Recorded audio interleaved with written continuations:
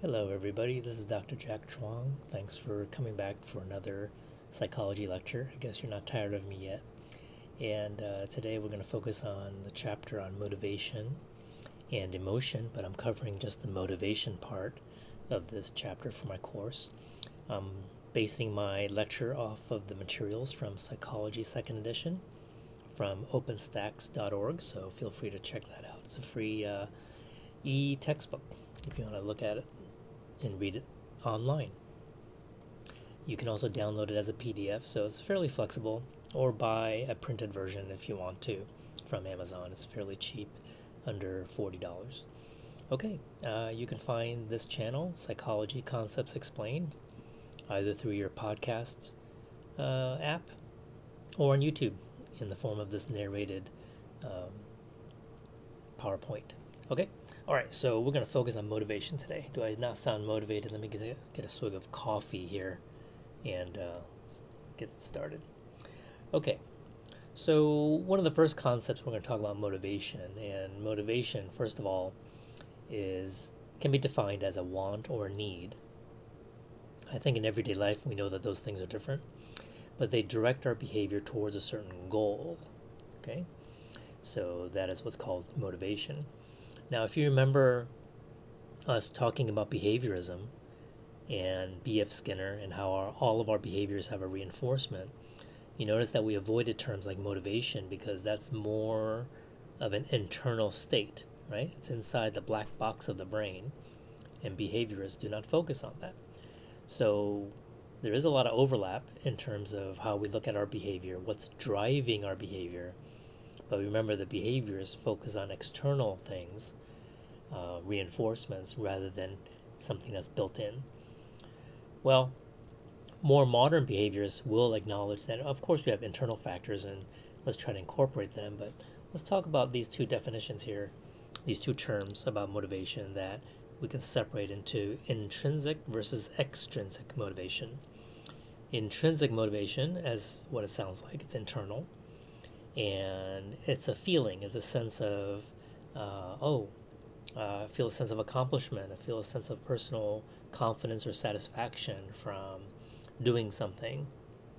So this will motivate me to do more of it, whatever that is, whether it's your job or a hobby or taking care of yourself, right? Now, an extrinsic motivation, these are external factors that motivate us, whether it could be money, could be a potential reward like a bonus at work, or getting compliments from people, could be to avoid punishment, right? So intrinsic factors tend to be very powerful, right? It gives us more of a sense of autonomy and independence and drives us to be really good at something. And extrinsic motivation tends to be more limited, because what if those external factors start to dry up? Then our behavior would start to decrease, right? Now, what's interesting here is that we have to balance, whether it's ourselves or as parents, trying to motivate our children, or teachers motivating young children at school to work hard, right, to have interest in something. It's very tricky, especially with younger children. Typically, if they're doing something and you don't feel the need to encourage them or reward them with something external or even praise them, but it's something they just enjoy doing, then just leave them alone, because you know that they're motivated intrinsically, right? There's no need to add excessive or extra motivation. So sometimes parents, because maybe they learn psychology, wow, they're doing something great like drawing, right, or practicing music on their own, or dancing to a video, and so you want to encourage them, and so you praise them, you reward them somehow, maybe give them money or whatever. Okay, so you're giving them extrinsic motivation. What happens is that even though you think that's a reinforcement, it may be the wrong kind of reinforcement. It may conflict or outweigh the intrinsic motivation. Suddenly they're not doing this for internal enjoyment, And this may not even be a conscious process for young people, right? They're just doing it for the sake of enjoyment. They're not really putting too much thought into what they're getting out of it other than enjoyment. And suddenly you're giving them, a pizza coupon or whatever, free boba drink, okay, for finishing their homework or doing whatever it is that they were doing on their own. And suddenly they're working for that external reward, right? And so when the external reward goes away, the behavior goes away, and the intrinsic motivation is gone, right? It's overshadowed. And this could happen to any professional that plays sports for fun.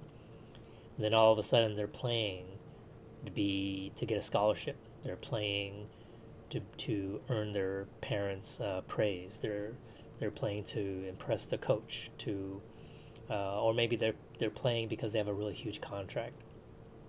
So would that interfere with the internal intrinsic enjoyment of engaging in that sport, or does it become work?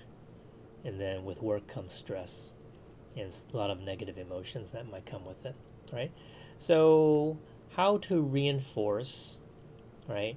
The best way, and here's some tips here from the textbook, using praise, using rewards that are intangible, right? Meaning that you don't really see. So verbal praise can be good, right?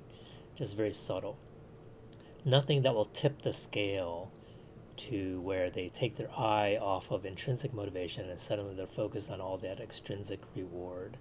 In college, I went to University of Texas, where there's quite a few well-to-do students from wealthy families, and they'll come to school in their car and they say, "Oh, I got this for high school graduation," or "I got this because of that." And I'm wondering, at some point, did that take away their enjoyment of just enjoying being at school, being in class? Are they getting their grade because they're being promised a sports car, for example? Note, I did not grow up that way. Okay, so when someone's expecting an extrinsic reward, then it can decrease the intrinsic reward. So I think you kind of get that. All right.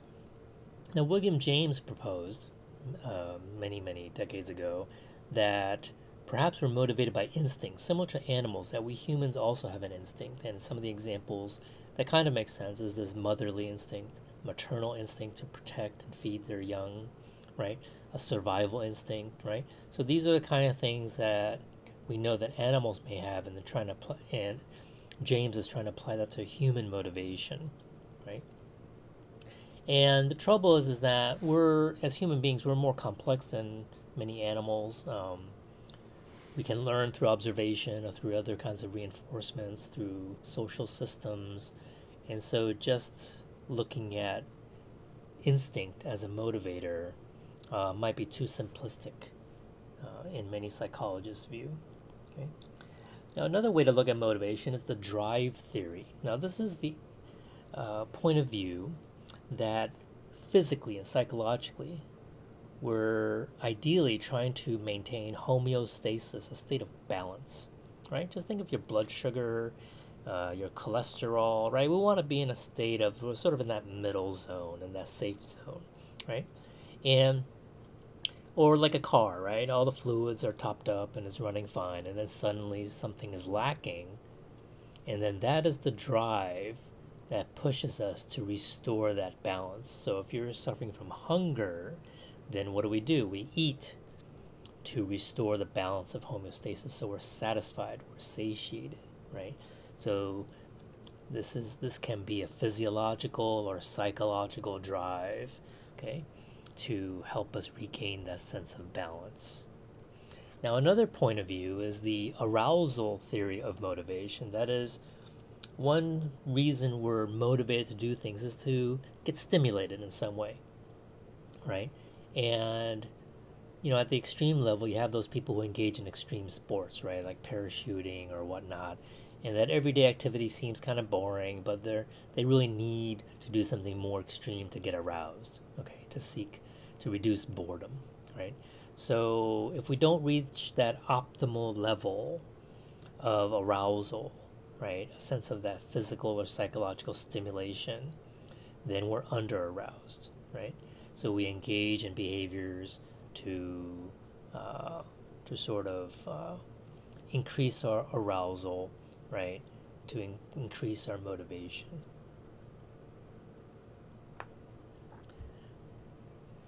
Now, if we're overstimulated, then we try to do things to bring that down. So there's an optimal balance here, right? Sort of like driving a car. We drive too slow, we don't get anywhere, so we speed up. If we're going too fast, that's a little bit too much, we ease off the gas pedal. Now, Albert Bandura, you may remember him, the Stanford social psychologist who's famous for his Bobo doll study of social learning and observational learning. He's also well known for the psychological principle called self-efficacy. This is different from self-esteem, and it's also different from self-confidence, okay? So self-efficacy is your level of confidence. I just said it's not confidence, but it's your level of confidence, how good you feel about very specific tasks, right? So it's possible, like, so for example, during my college years and amongst my geeky friends, we had high self-efficacy when it came to math science classes. We had very low self-efficacy when it came to romantic relationships or having dates and so forth, right? During my 4 years of college, I only dated one person for about a week, right? That was pretty sad, right? By most people's standards. And my friends were pretty much the same way. And then if any of us were able to get on a date, we would just sort of have a group meeting and talk about, what did you do? Did you have some sort of secret language or handshake to get her to go out with you? We just assumed that we would all be celibate the rest of our lives. But oddly enough, we're all more or less, not everybody, but, married with children and have, that kind of life. But at the time, yeah, our self-efficacy about social relationships when it came to the opposite sex was pretty much rock bottom, right? So self-efficacy can vary depending on the task, or if you're a student, depends on the academic domain you're thinking about, right? So let's talk about what Bandura talked about, that how self-efficacy plays a role in motivating our behavior, okay? And so what we believe about our expectations or the expected consequence of doing something. Let me give you an example of how self-efficacy works, and this is a demonstration I did with a bunch of, I think, junior high school students. Oftentimes, back at the college I used to work for, these middle school teachers would bring their classes for a tour of the community college where I worked. And many of us volunteered as instructors and staff to do presentations or like a little tour guide. So I did a little activity about psychology, and it was about self-efficacy, right? And so what I did was I prepared these little pieces of paper and I handed them out, but they didn't know that they each got a different set, right? And it was a word puzzle. So they had to rearrange the letters and make the phrase out of it, right? For one half, they received a puzzle that was very easily solved, right? And the other half, they got one that was impossible to solve, right? So in essence, I'm setting up one group to have an experience of success, even though they may or may not inherently be good at puzzles or even like it, but they succeeded at it. And another group, whether or not they're good or bad at puzzles, they failed at solving the puzzle. So it created a sense of frustration and maybe dejection, right? Now you might think that, well, okay, they're going to work really hard. So I repeated this, and again by row. Actually, I don't quite remember exactly how I divvied it out, but I gave out other puzzles, okay? And they got a little bit harder, but the ones that had the initial experience of success, more of that group solved the harder puzzle, even though, I remember now, everyone got the same puzzle for the second and third round, okay? So that initial stumbling and bad experience for that one group decreased their motivation and interest in trying to solve, and their confidence at trying to solve that second puzzle. So no matter inherently whether they were good or bad at puzzles, that initial stumble really caused them to assume that they weren't going to be able to do it. So think about all those people out there talking to their friends about how they're bad at math, or I'm not a math person, right? How much of that is due to social pressure, peer pressure, because just culturally, math is not something we are proud of being good at, right? In terms of being a teenager. You could be an outcast in school if you're openly about being good at math and science, right? Unless you're within your own math science crowd and you reinforce each other, okay? So is it possible that an initial bad experience in your very first math class and having bad grades created this low self-efficacy, and someone reinforces that mindset that I'm just not a math person, I'll focus on these other areas? So is it possible that if you think about what your hobbies and your professional skills are today, whatever age you are, can it be traced back to a fork in the road during middle school or primary school, where you just convince yourself because of an early experience of success or an early experience of failure that I am this kind of person, I am not that kind of person. I'm a language person, I'm an art person, I'm not a math person, right? And so, I mean, is there anything inherently built into one's brain that makes one a math person? It makes one an artistic person? Not necessarily, right? We can be sure that's probably not the case. Our environment often shapes our access and our choices. But I think self-efficacy is very powerful. Think about sports, right? If a young person's out there shooting basketball hoops in their backyard and they just never get one in, okay? Then it's likely that person might give up and just say, well, basketball's not for me. Maybe I'm too short. Maybe I just don't have the skills, and they don't try. That's the main thing, right? But what if one time out of 10 they would hit a shot that goes in, right? Remember intermittent reinforcement? Okay, partial reinforcement. That fits in here, right? All you need is that. It's just like gambling. You just need to know that 1 out of 100 pulls of this slot machine in Vegas will win you some money, and you'll keep trying, right? So self-efficacy has a lot to do with that. So is it possible that your favorite sport is your favorite sport to play because you had an early experience of success as opposed to an early experience of, let's say, failure, okay, or disappointment, okay? And that creates an identity, right? A momentum, in a sense that, oh, I'm a rock climber. I'm going to keep climbing. Our daughter's great at rock climbing. Who knew, right? She just tried it one day, and that initial sense of mastery and self-efficacy just kicked in, right?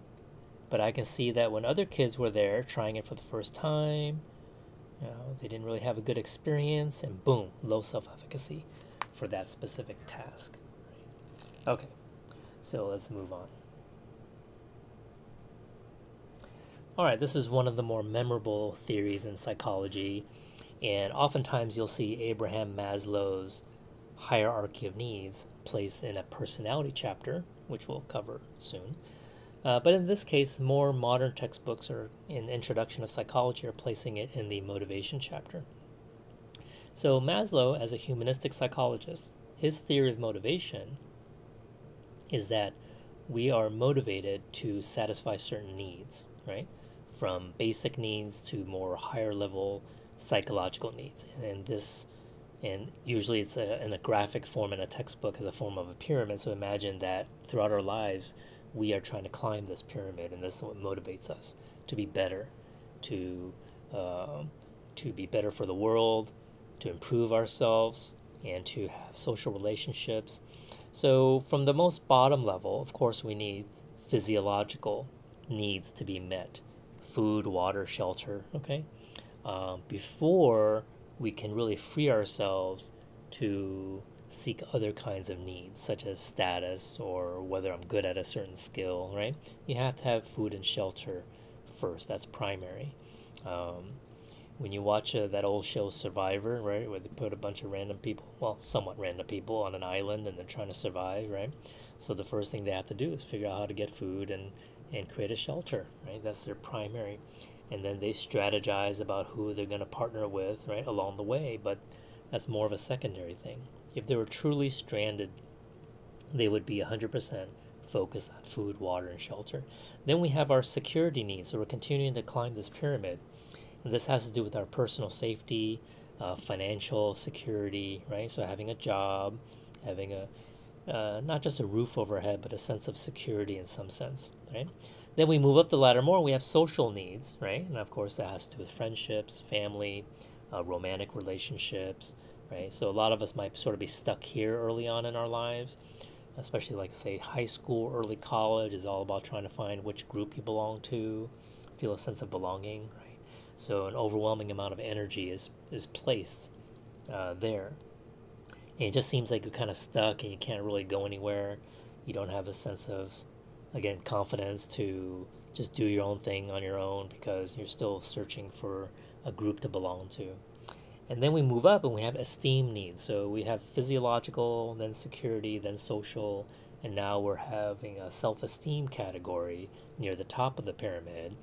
And this is where we do stuff such as doing things for our own self-worth, do things like enter a golf tournament to win a trophy, build things for our own self-confidence, right? Engage in hobbies, improve our work skills, okay? And a lot of people, according to Maslow, the majority of people, 90+%, we're okay with that, right? We have our safety and security, we have our job, we're in a good marriage, we have kids, 2.5 kids, 1.5 dogs, right? A 2.5 car garage, okay? And I would like to see a household like that, by the way. That would be kind of weird. And then we're happy, you know. We have our Netflix, we have our, football team season tickets. Yeah, you're doing really well if you get that. And that's life, right? You just sort of go through your routine, and that's what life is. You take your kids to soccer practice, and you don't really spend a lot of time doing much else. But a very small percentage of people, according to Maslow and his theory, actually reach a stage called self-actualization. And also some textbooks will include another level called self-transcendence, okay? But self-actualization basically means reaching your full potential, but not necessarily in a selfish way. But reaching your full potential in the sense that you're doing the best in terms of your education and skills and athletic ability, whatever that might be, to reach that potential, but also using it for the greater good, okay? And therefore finding a sense of inner fulfillment, that you're playing a part that's bigger than yourself, okay? So you can argue that the esteem level, you're paying your taxes and maybe you're involved in the community and these kinds of things, but then that self-actualization level, like, the Mother Teresa's and Martin Luther King's of the world, right, sacrificing their own needs for the betterment of society, just sticking their neck out, that's considered self-actualization. All right. So this next section, to finish up this particular section of the book about motivation, is more physiological, but it's also psychological, and that has to do with hunger and eating. So we're going to talk about eating disorders, obesity, and concepts related to that in terms of food and eating. And I think a lot of people are surprised to find this in a psychology textbook. It's like, oh, really? There's a whole section about obesity and trying to reach a sense of balance. So there's a little bit of biology involved in terms of the physiology of hunger, that we're trying to reach a sense of balance, and some hormones are released when we eat to signal that we're full, right? So if we're missing anything, whether it's glucose or having an empty stomach, right, a series of events happens that initiates this sense of motivation to try to satisfy those particular needs, okay? So it starts with a hunger signal, then we ingest food, and then we have a sense of satiety, okay? I don't know how to pronounce that. A sense of satiation, right? Now, metabolism, when we talk about our weight, and I think this can play a big part in how we make judgments of people. We're very weight conscious as a society, and this is nearly universal around the world in terms of how we see our bodies, and of course it varies by culture. But especially in Western industrialized countries, we're very weight conscious, right? Thinner is better and so forth. And we make negative judgments on those who have larger body weights, right? Now, America and the United States, this is a big problem.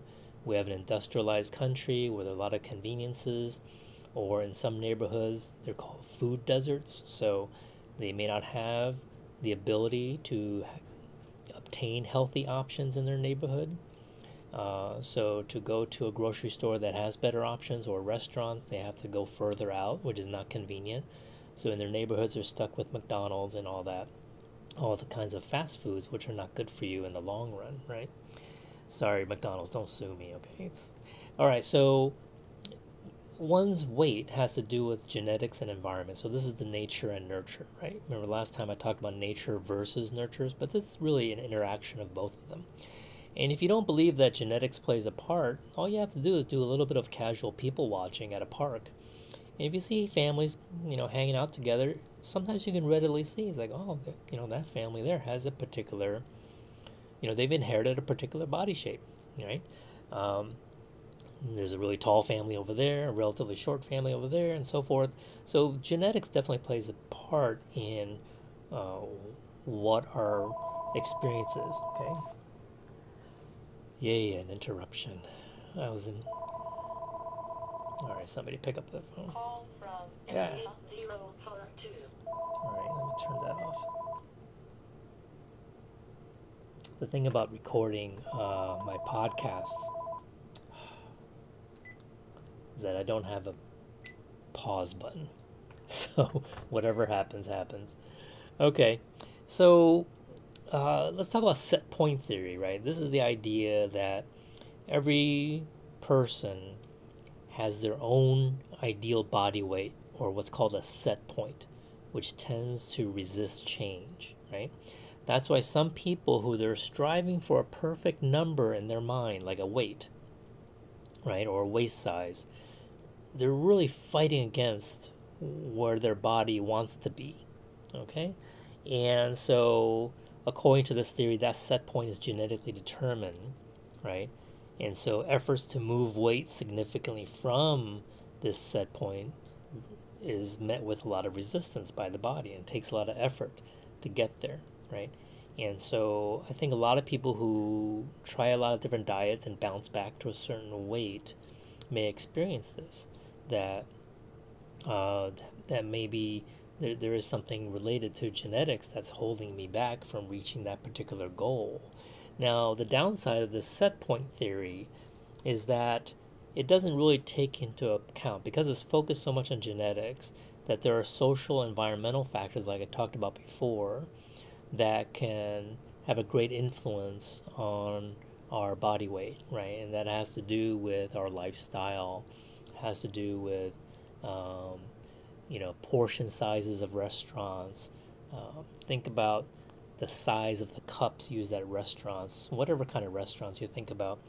And if you travel the world, then come back to the US, you know how kind of crazy our food portions are and our beverage portions are, that you can, at a movie theater, easily get a drink that can serve a family of 4 at a meal, but yet this is one person, and then you can refill that, right?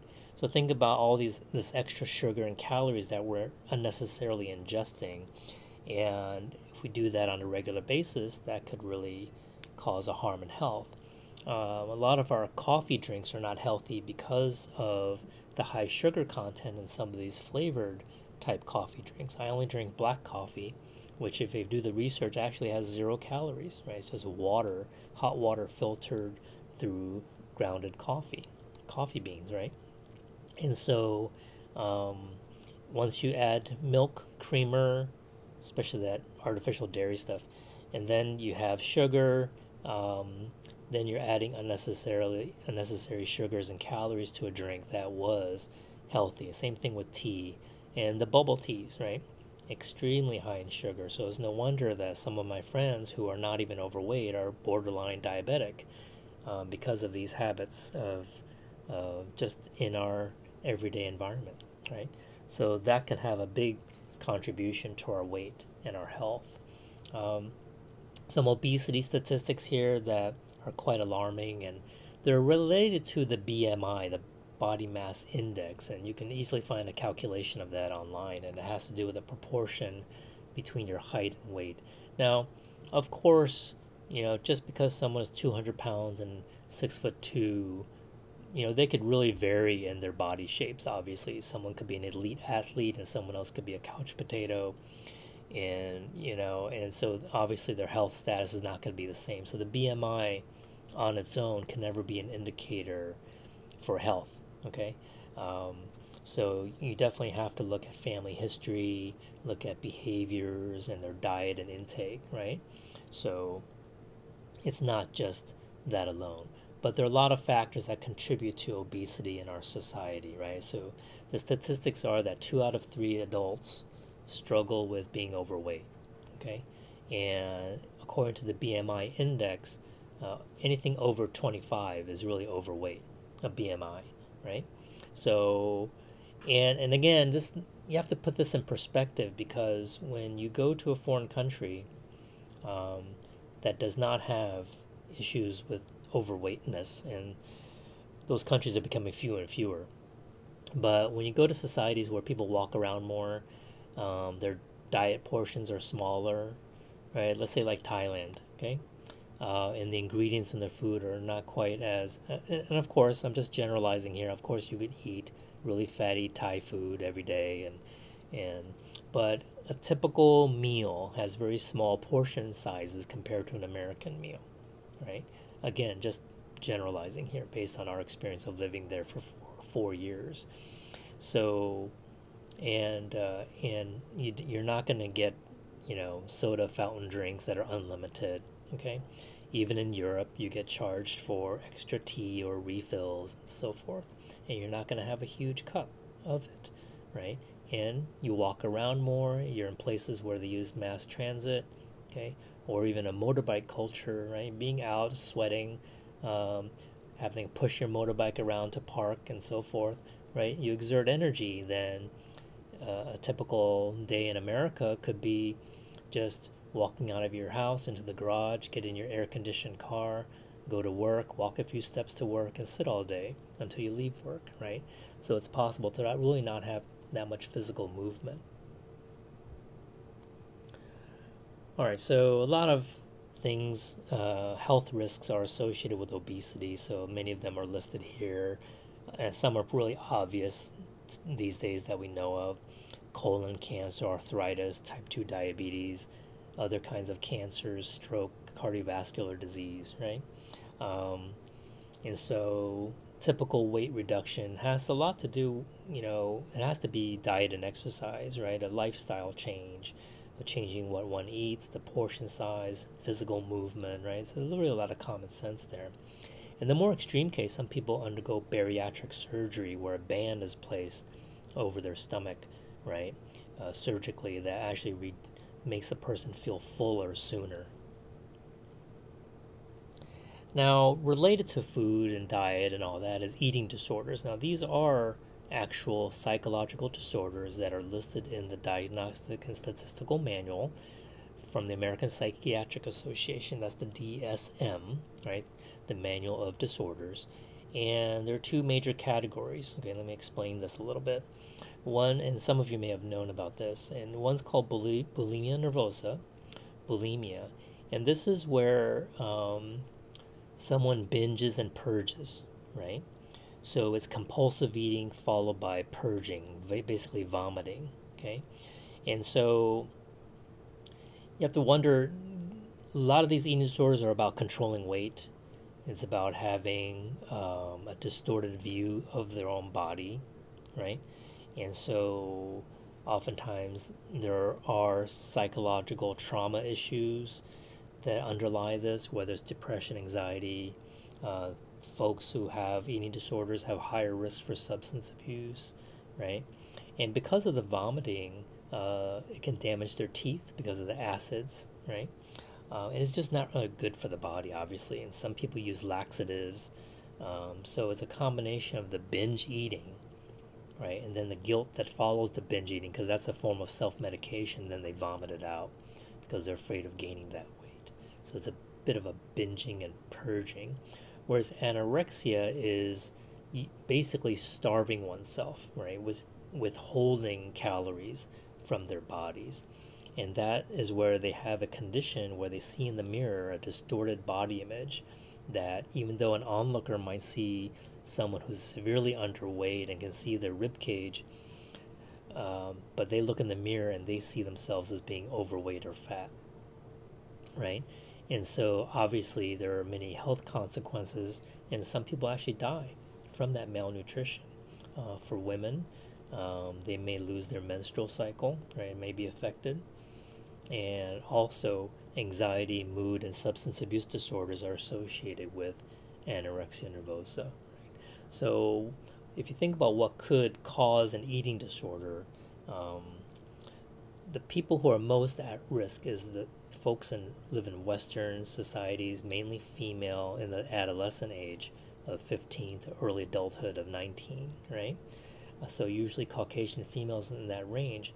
And a lot of that has to do with media exposure, since this kind of research has been around even pre-social media, and the fear was that teens, especially girls, and this can affect boys obviously and men, but primarily it's a female type issue where there's a lot of social pressure on their physical appearance, and then there's the onslaught of teen magazines, right? This is pre-social media, so imagine all that social pressure now is on their cell phone, where you see perfect Instagrammers and YouTubers and people who look perfect, and then suddenly, thinking about the developmental process of being a teen and how impressionable they are, and that their prefrontal cortices are still developing, right, and affecting their judgment and impulsivity. It's a ripe environment, and sometimes athletes fall into this eating disorder where they have to be under a certain weight to enter a competition. You see more eating disorders among swimmers and gymnasts, for example, right? So cultural messages from media is definitely a big factor, and this is borne out by a variety of studies. There was an interesting study many years ago on an isolated, I believe, South Pacific or Polynesian island where they actually did not have Western media, right? They pretty much lived off the land, and their ideal body image for females was basically round and big hips, okay, sort of larger than what we would think of in the United States. And then they suddenly gained electrical power, they gained access to Western style media, and then over the years, amongst their teen girls, they saw higher rates and increased rates of eating disorders and conscientiousness of weight that did not exist before. So in the past, traditionally, people were just sort of happy, they had full bodies, and then suddenly there's dieting behavior and eating disorders came about. So there's a very clear effect of that media image and social pressure, okay, to be perfect and to avoid to want to have that perfect image, whether it's their face or their weight. Okay, maybe it should motivate you that we're done for this particular chapter. So we've covered quite a variety of theories related to the field of motivation. So hopefully that gave you a little bit of a baseline to understanding the kinds of factors that motivate us. And if you have any questions, try to reach me at Jack B Teaching. My students know how to find me. For those who are not my students, find me on Twitter at Jack B Teaching. Okay, folks, till next time.